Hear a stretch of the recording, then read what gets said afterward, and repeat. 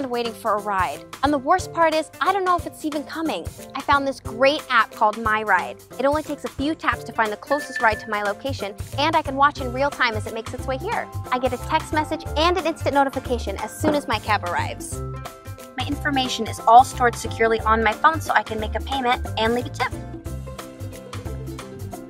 Once my ride is done, I can rate the driver, and I have all the detailed info about my ride in the app. It couldn't be any easier.